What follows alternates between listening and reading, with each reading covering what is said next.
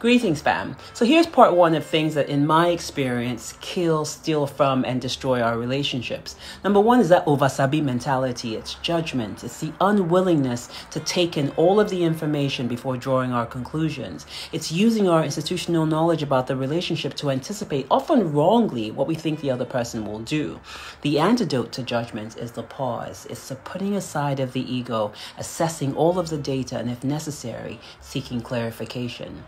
Number two is our past traumas and insecurities. I've struggled, like many of you, with this one. It's sort of like driving a Mack truck full of manure, but asking everyone to focus on the smell of your new perfume. It just doesn't work. Our past traumas and insecurities infuse themselves into our tones, our perspectives, and our egos.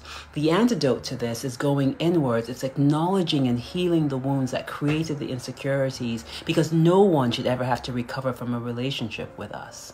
And finally, it's our pride. It's the unwillingness of the ego. It's a superiority complex that lacks self-awareness and sober reflection.